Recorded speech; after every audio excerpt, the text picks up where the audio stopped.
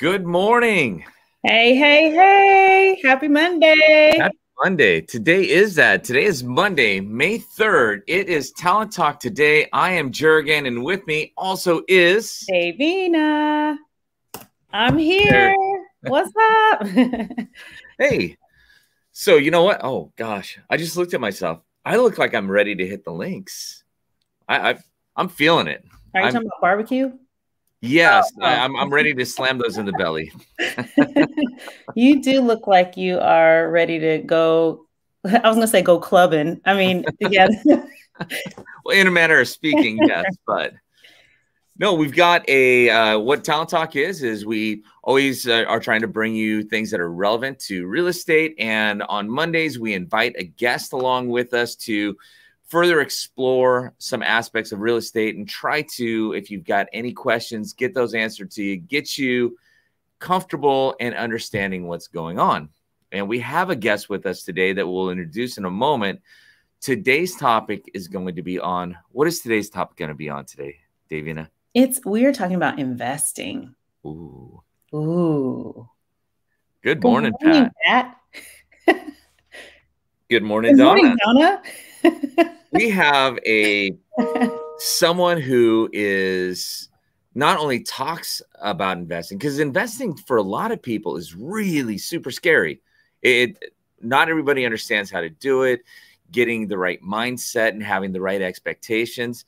We have a guest who not only is an investor themselves, but is leading a group that is there as a resource, as well as being an agent as well. So, absolutely. And, a lot of people actually get into real estate because of the opportunities in investing. So this topic is, if you're in real estate already, or if you're not in real estate and you're looking to, get some ins and outs and maybe some secrets about investing, today is your day. And we have a trivia question also. Ooh. Let's see. What is that trivia question? It is, how many renter-occupied households are there in the United States? Oh, that's what the U.S. stands for. Okay, good. Yeah, I spelled it out for you. Okay. Is it 30 million, 27 million, 15 million, or 44 million? A, B, C, or D? How many renter-occupied units or homes are there in the United States? All right. So what you need to do is take your very best guess, put your answer in the comments, and then we will find out who is our winner. Well, hopefully we'll find out who is a winner. But either way, you're a winner. You're a winner for showing up. All right. So should we introduce our guest, because this is going to be a topic that can go a lot of ways. Yeah. So who we got with us today? He is a real estate broker, actually within the John L. Scott Olympia office. But just as important as that, in the big grand scheme of things, he's actually a real estate investor. He owns 16 properties, self-manages those. He also helps to lead the multifamily and more Olympia chapter. It actually is meeting really soon. And you know what? I'm really excited to get the conversation started. So with no further ado, why do we not introduce Mr. Jake DeAtley?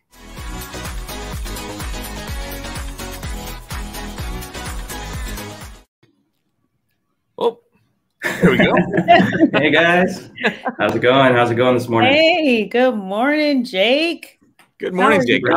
I'm just going to cut you off. Look at this. Okay, that's fine. Happy face. No, I'm playing. How are you? I'm doing fantastic this Monday morning. How are you guys doing? It's brilliant. It's 8:21 in the morning, and I am full of sunshine. There we go. I love it. You're always bringing the energy, Jurgen. He is, and I'm just waiting for the sunshine to peek through the clouds. That's all I'm doing right now. So But love it that you are here, Jake. Thank you for joining. Yeah, thank you so much. I'm really excited to talk to you guys a little bit about real estate investing. Nice. Well, you know, starting off, and Donna just said hello as well. All right. So the reason this subject kind of came up is, first, we know that you're an investor. It's one of the reasons why you're passionate inside of real estate. But you also, you're not just sitting on the sidelines and just bringing this all into yourself and being concerned with what it means to you. You're actually out there and bringing it forward into other people. As a matter of fact, you're leading a group. We see the sign right behind you, Multifamily and More, a national networking organization, and there's an Olympia chapter.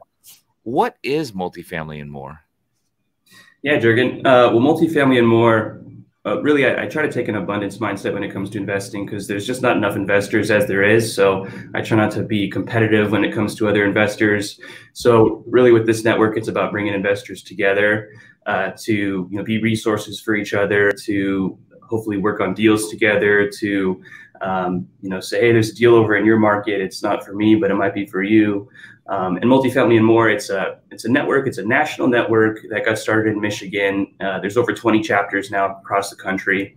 Wow. And I got connected with the guys there and just felt like it was a really great fit for the resources and the value that they were adding to me to help me bring in some organization and some structure. Just was really valuable. And I saw a lot of I just saw the value in bringing them on board. But really, Multifamily and More, we're all about giving more, being more, and doing more. So, and then that's just kind of the high level. But yeah. You just said more, more, more. Yeah, we really lean into the more aspect. We lean into the more aspect. It's not just about the multifamily is in the name, and we try to cater a little bit to the small to medium sized multifamily to bring some higher level investors in that want to step up into like purpose-built multifamily. Like I'm trying to get there as well. I'm not there yet. But we also cater to all the other investors and also talk about mindset and mentality and just try to up-level you in all aspects of your life.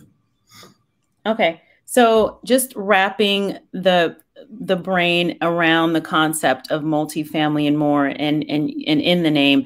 So you are, just to recap, it's a group of investors and you guys really support and lean on each other.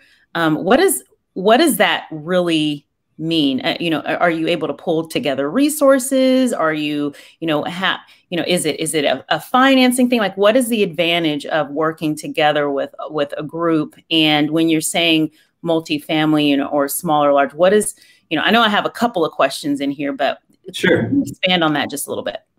Yeah. So, about being resources for each other, that's, we compile lists of referrals. So we got contractors that we utilize within our group that allows us to, maybe negotiate better rates and just having, a deep list of people and resources, and then just being able to push each other. Sometimes it could be scary, like you said, to jump into real estate investing. It can be, it could be a lot of money sometimes, it can be time sometimes, there can be some amount of risk. But if you prepare yourself and when you surround yourself with like-minded people that maybe are a step or two ahead of you, it just, that reassurance and talking to them and them kind of helping qualm some of your fears can really go a long ways in just allowing you to kind of step up into who you can be ultimately. Yeah. And I don't know if I missed, I think I only answer that. Yeah, you did. No, you did. You expanded on that. I think the only other part was on the multifamily side. So like it is the larger investments more so, or what does that mean? Kind of. I would say that, for me, I've owned a handful of single family and small multifamilies, duplexes, things like that. And some of them are grouped up into kind of larger, on a single parcel, multiple properties. But so you could call it a larger multifamily property, but it ultimately consists of smaller multifamily. And I'm really I personally want to break into the purpose-built apartments. But there's also, it's not just about the multifamily as far as the larger stuff. We bring in plenty of people that have, just single family rentals, people that haven't even jumped into it. There's people that are interested in flipping and other aspects of real estate. And I also own short-term rentals. I have some Airbnbs. And so I talk about those. So ultimately, what I've found is that when you kind of keep it really surface level and it's just like, oh, we're real estate investors and that's it, you kind of, if you just stick with the kind of base level information, which is great, and we do talk about that, but you can find a lot of that stuff online nowadays. There's a lot of great resources, and we're trying to encourage people that have been in the industry, been an investor for a longer period of time, to kind of come back in and network with people so that we can get value from people that are in some of the larger space as well. So we're trying to be inclusive with some people that have been in it for a while, and also people that are really eager to jump in and make investing a significant part of their life. If you're newer, you're still going to get a ton of value coming to this group. Nice. And you mentioned, you said purpose built. And for someone who doesn't understand that term, what is purpose built? So there could be efficiency gained in having one roof with 16 or 24 units under one roof with one boiler and 4 walls, rather than when I first got into real estate, looking at properties that have maybe some deferred maintenance, have been retrofitted. Some of that stuff can take a little bit more work than you maybe realize on the onset. There's just more maintenance involved and additional costs. But I've also found that getting into the slightly larger multifamily, it's a little bit more of a tight-knit circle, and it can be difficult to break into that if you don't know that commercial broker that's doing most of the deals in the area, or that don't have a tight property manager that you can work with, or what have you. So this network just allows, like I was saying, allows people that maybe have some investment experience but haven't jumped into larger deals to come together with those people that have those larger deals, and maybe they're you kind of get into retirement age, and then that's when you find opportunities for people to come together and work together. Yeah. You know what? You started to say 16 to 24 under one roof. So under one roof, 16, 24. And I was hoping you were just going to say people. That's good. You mentioned like when you first got in. Now, Jake, everything is relative. Comparative to me, you're not that old. I mean, you've really gotten a start. Like, how old are you? I'm 29. I'm hanging on to that. I'm hanging on to that last year of my 20s right now. Yeah. And did I get it right that you have 16 properties, 16 doors that you self-manage, and you started this. What actually got you started? Like at 29, that is a lot of people are still finding themselves, and still some are still looking for even that first job. What is it like? What got you started? When did you actually start investing? And what was the trigger for you? What got you engaged? I would say I got really serious or got interested in early 2017. I had a pretty decent job. I was starting to make more money and saving money. I've just generally been a frugal person throughout my life. And I just started realizing, okay, I've got this small nest egg of funds. What am I going to do with it? How am I going to make my money work for me ultimately? That's not how I was talking to myself then, but and then I got a hold of, I don't know if I found it myself or someone recommended it to me, but I would say half the investors I've talked to, the catalyst for them was a book called Rich Dad, Poor Dad, which is just a mindset book around money and how you should, like I said, make your money work for you rather than, and you'll pay yourself first, is a big concept there, where, determine how many funds or how much funds out of your paycheck you want to put toward investing first, and then work with the rest. And kind of having that mindset shift quickly made me realize that I didn't want to necessarily work for the man, quote unquote, until I was 65. I wanted to be able to create some time freedom for myself, and I felt like real estate was the safest and most effective way to do so. Awesome. You're so funny. You're just like, work for the, like, I don't want to work for the man. I want to be a man, You're a man. Yes, exactly. So that, that's really good. In that, one of the things that in investment, a lot of the common words are, you want cash flow, you want like income, that you want to make money while you're sleeping, talking about retirement and not looking forward to just Social Security and retiring at 65 or 70 and then what, right? This is the and then what as you're living into this. This is so great. So getting started. So you said, okay, well, you started it hasn't been that long, like 2017. What was like the hardest thing for you to do to actually get moving ahead? And now 16 doors later, can you take us on that journey? Yeah. I'll say that it certainly, I'm thinking back to middle of 2017 when I felt like I had educated myself enough. I'd watched enough YouTube videos that I wanted to commit and really start looking for a property. And I originally wanted to find a small multifamily, which is 2 to 4 units. And that's what I was hunting for. And I wanted to do what's called a house hack, which is you live on one side and then you rent out the other side. And then hopefully that rental income mostly covers your mortgage. And so that was my goal. I was also looking for something I could do cosmetic rehab on to try to force some equity into. But there wasn't and still isn't a ton of small multifamily that's circulating in Thurston County. And there's certainly opportunities, but I ended up coming across a single family home that had 4 bedrooms in it and 2 bathrooms. And we felt like that was a good opportunity. It was priced right. And then we were able to negotiate down this was the beginning of 2018 now. You could actually negotiate a little bit as a buyer. And so we were able to save a little bit of money and we got into, it was almost 2,000 square foot house right in the heart of Tumwater for $220,000, which right now sounds like can't find anything. I'll take you. Yeah, right, exactly.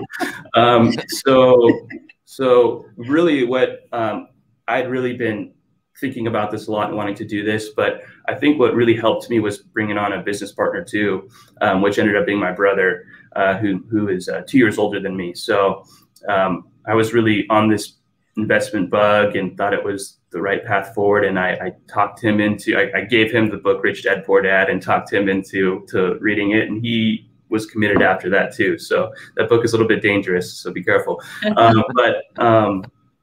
Yeah, so then I think kind of teaming up with him made me feel more comfortable doing it. I wasn't, going in alone.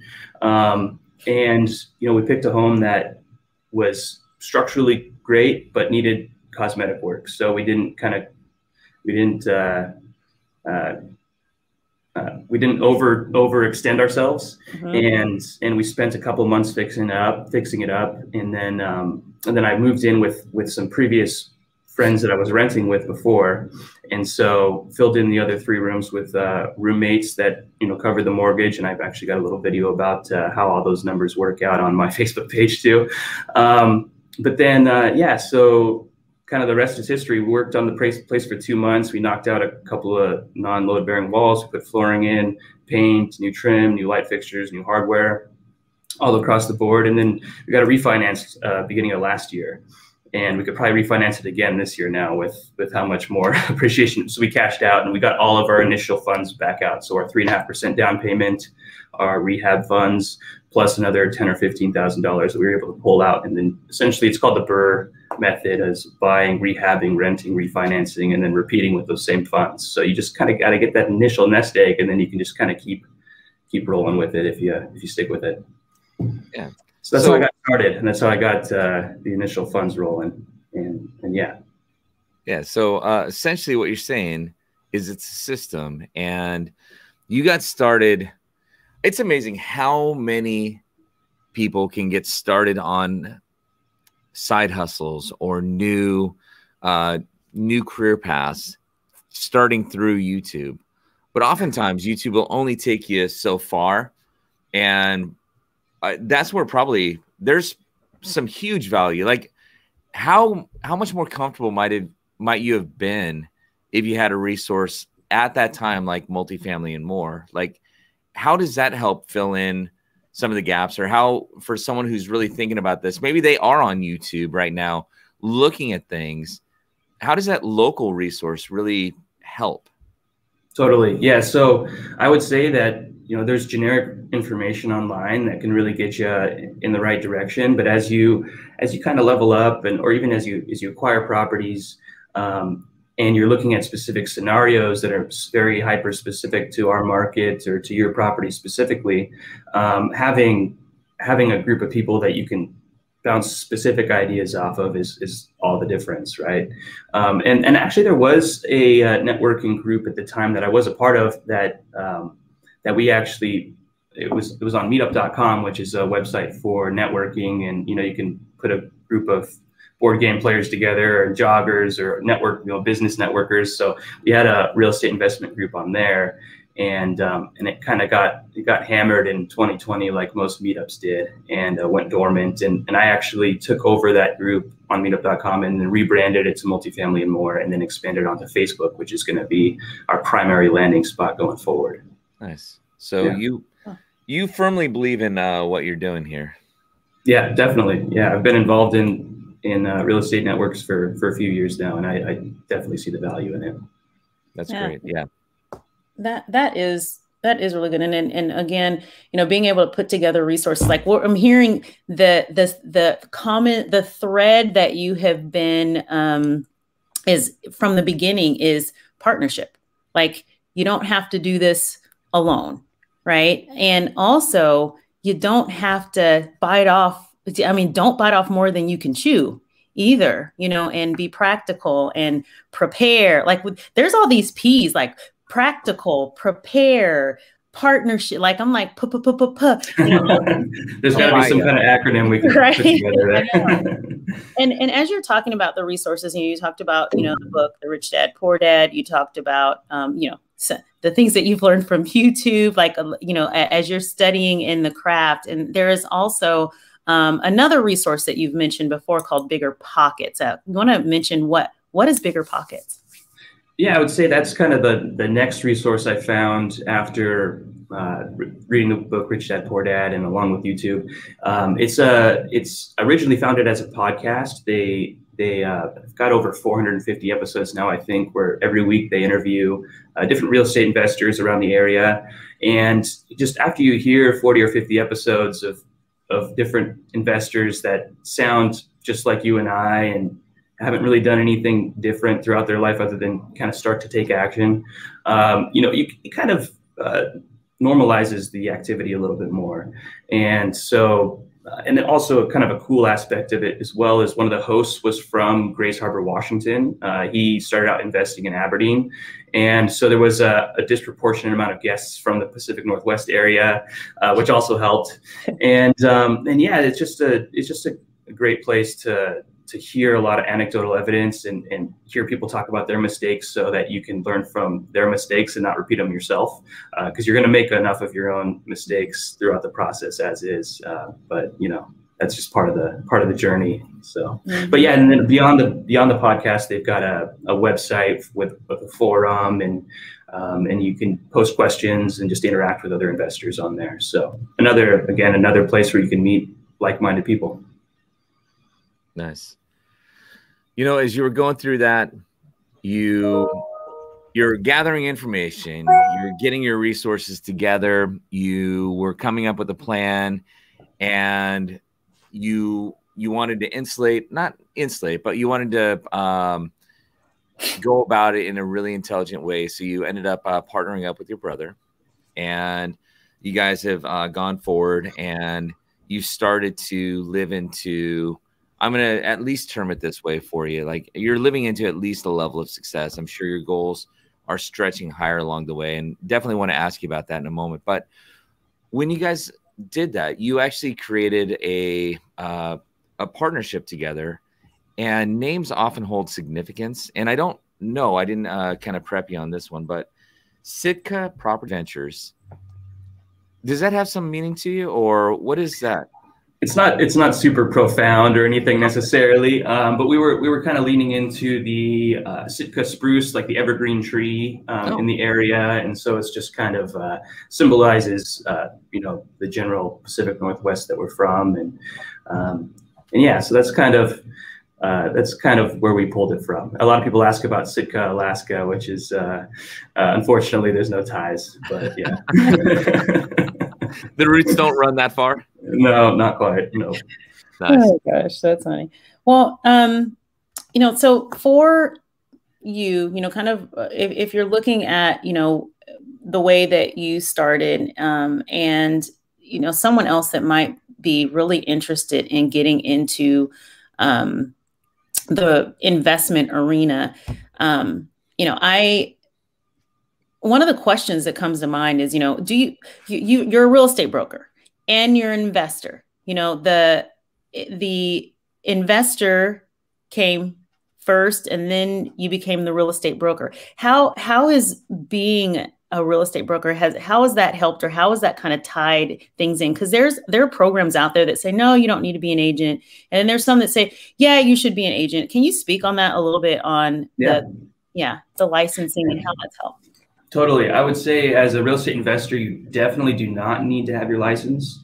It's a nice additive. You can, especially if you don't have a great broker that's just willing to, you know, it can be more difficult to work with certain investors just because maybe they're pickier with certain things, or it's just tough to find good deals right now in general. I lost my train of thought. What can you repeat the question again? It's about being a real estate agent. And yeah, definitely.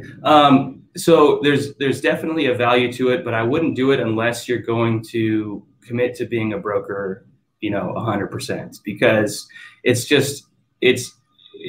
time intensive and it's expensive to be a real estate broker. And if you just want to do it to buy 1 or 2 deals a year for yourself, it's just not, I wouldn't say it's worth it.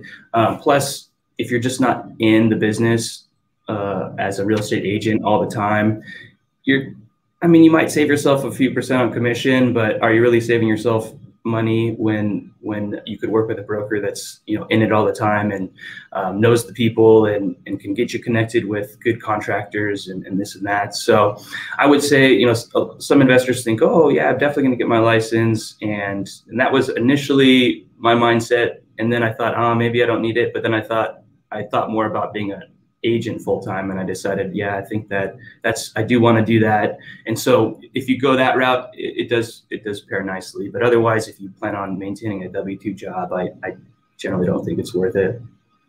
Yeah.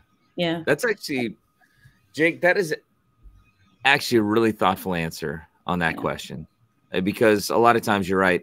People get fixated, or someone might get fixated on some dollars, where if you're not engaged in real estate in an active basis, you could cost yourself way more than the little bit of money that you save based on not understanding the contracts and negotiations. Having somebody that's really out there, that was actually a really good answer. Like that.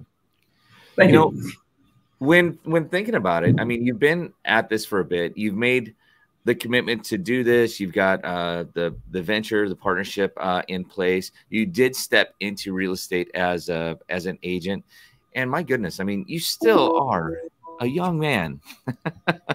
What are your goals going forward? Like when you think about the investment aspect, and then maybe wrapping the real estate into it as well, what are some of your goals going into the future?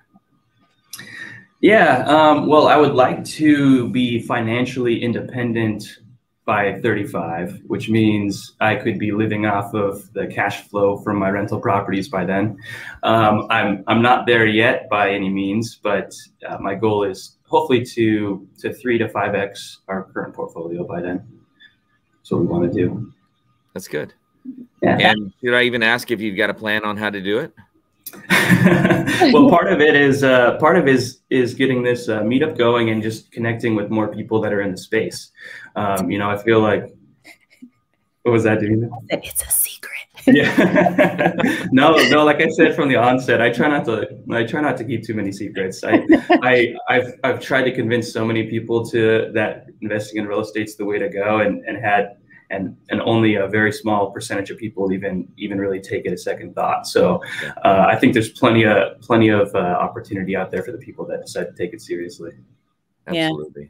That's good. And you know what, Jake, and with that same thread of your goals and when what you do, it really is not just about you and getting to your goals. You're helping other people get to their goals, and you are building relationships, and you are helping people with their financial futures. And that is really, I think, you know, that's why your license and being the licensed broker has really helped in that aspect, because now you're able to help people with access, and not just yourself, but the investors that you're working with, and helping them with gaining the knowledge. So really the full service investor experience comes when people are able to partner with a broker like you to be able to do that. So that's awesome. Okay. So, hey, I want to be a part of multifamily and more. I mean, like if someone's saying that, you know what, hey, I am curious, I'm interested, like what is the next step? How do they connect? Yeah, totally. And before I jump into that though, I do just want to say that like my whole goal in this role is to be a connector for people. I want to give more value than I take back from the group. Of course, I do hope that I'll receive value from it and expect to, as I have in the past. But if I was just trying to get deals from this, I'd probably burn out, because it's been more work than I was expecting even already. But I really get a ton of self-fulfillment around seeing people, you know, achieve goals in real estate investing, and that's just really a ton of personal satisfaction that I get.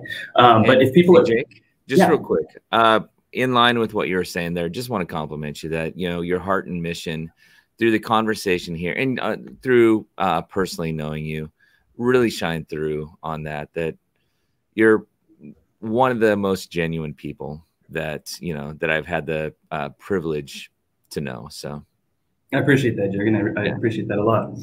But yeah, so if people are interested, we're on meetup.com, which we've got close to 450 members on there. And then with the Facebook group, that's really where I'd like to push people if possible, because that's where there's more discussion happening and engagement.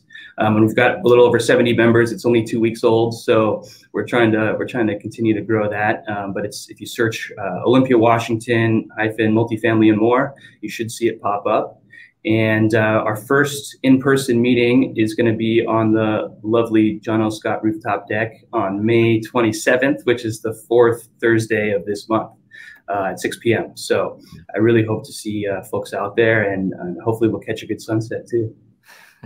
And you know, if anybody's interested, I mean, do they need to know anything, or is this pretty much, if you just got if somebody was listening to this here and they were just kind of attracted to the idea, anything they need to know ahead of time, or? Not so much. I mean, if you show up and start talking to people and just you know, are there to absorb and learn, I think you'll start to kind of figure out the path slowly but surely. Of course, you can hop on YouTube and start searching away house hacking or BRRRR or look up Bigger Pockets and start going down the rabbit hole if you'd like. That's definitely recommended for sure. Very good. Awesome. Oh, and this has been so good. So good. Thank you, Jake. And you know, as Jürgen gave you that compliment, you know, the thing that I was thinking about at the same time was the Zig Ziglar quote. Like, if you help, you know, if you help people get what they want in life, then you'll have what you want. I probably just messed that up completely, but you know, anything you want in life. Yes. If you help enough people get what they want. Absolutely. Exactly. So yeah, I definitely believe that for sure. Yep. Yeah. So, well, thank you guys so much. It's been a lot of fun. Thank you. Thank you. And we are looking forward to just watching you grow and get to your goals. And you said 35, so just hang in there. It's going to come up real quick. Yeah. We have a trivia question though, that we mentioned at the beginning, and let's pop that up real quick. It's how many renter occupied households are there in the United States? And I think there were some guesses, I'm sure. 30 million, 27 million, 15 million, or 44 million. Pat says D, 44 million. Donna says A. Charles. Chuck says 44 million. All right. So Jared, do you want to pop in and give us the answer to the question? Yeah. Can you hear me? Yeah. Hey, Jared. Jared is a man of few words. Right. Yeah, so the answer is, drum roll, please. 44 million. There are almost 44 million renter-occupied homes in the United States, in contrast to the 75 million owner-occupied homes, and that's from the NMHC. So, yep. Wow, Jake, So, you had a comment on that. Did that number? I don't know. The number seem high or low, or I wouldn't have been surprised to see it even a little bit higher than that, but it definitely jives. Yeah. It jives. All right, we got it from the expert. The number jives. It jumps and jives. And oh man. So, all right. Well, we can all stay there. I think. Do we have any updates before we close out? It's 8:52, so we're still within our time. And I don't know, Jake, if you're good to hang out to the end, or how your schedule is. You're good? Sure. Yeah. All right. I'm here. I mean, we have our business meeting on Wednesday, and we have a guest. Who's our guest on Wednesday? We have our guest, Rachel, from our luxury homes, our exceptional homes, is going to be joining us on Wednesday as a guest for our business meeting. So yeah, we're excited to have her on to talk about the marketing and the amazing resources that we have within our luxury marketing department of John L. Scott. Yeah. Through the week, we're continuing on our ramp course with partnered up with Workman Success, which has been phenomenal. And then we've got on Friday, we have our Forms Friday with Steve Chung. It's part 2 of the purchase and sale contract. We had some revisions. So this is the foundation, the backbone, the bones of all the contracts that we write. So understanding this is really important, and the revisions and changes that occurred. And then earlier, and that happens at 9 o'clock, and you're free to tune in if you're in real estate. It's a really great class. And then we have part 2 of what we do with Talent Talk for the week, which is our talent market update. And that's where we kind of dig into the numbers of what's going on within the areas and try to give you a better understanding of what's happening with the housing around you and how you might be able to compete, and just a little bit of news that you can use as well. Absolutely. And we do have our elite meet with our team, and we have a special guest that'll be joining us just for them as well. So it's a good week, packed week. And remember, what is Wednesday? It is the 5th of May, Cinco de Mayo. Yes. And actually, you know what? Of all things too, we're going to find out how the counties are doing later today. So we're going to find out if anybody has hopefully we're going to buck the trend, and counties are going to stay at least at the positions that they're at. But it seems like a couple counties may be moving backwards, and that, we just pray for the businesses out there when they're impacted, because there's a lot. This isn't easy on anybody. Right. Just the unknown of the ups and moving back. And I think it's going to be announced tomorrow. I think they're doing it today, but is the announcement coming tomorrow, from my understanding? Or I don't know. Yeah. So I guess we'll see. But yeah, there's been speculation on, there was speculation that some of the counties we're going to move back, and then it's saying, oh no, but they might stay. So who knows? Yeah. Who knows what's going to happen? So well, we will later. We will. So, yeah. All right. Well, it is time for us to get on with our day. It is getting close to 9 o'clock. And before we do that, and Jake, you know what we do, right? Not just here on Talent Talk, but in our business meetings, just as we meet, before we go, we always have a couple of words that we say that mean a lot, and, any insight on what these 2 words mean to you, Jake? I think it definitely aligns with real estate investing. It's just kind of pushing yourself out of your comfort zone and finding your full potential. So no, it definitely resonates for sure. Yeah. All right. You want to count us down? Sure. Yeah. 3, 2, 1. Be bold. Hey, Thanks Jake, for appreciate joining. you. Davina, Jared, appreciate you too. And Yes. everybody out there, we just thank you for being with us. Yes. Have a great rest of your week. All right. Bye. Hey, guys.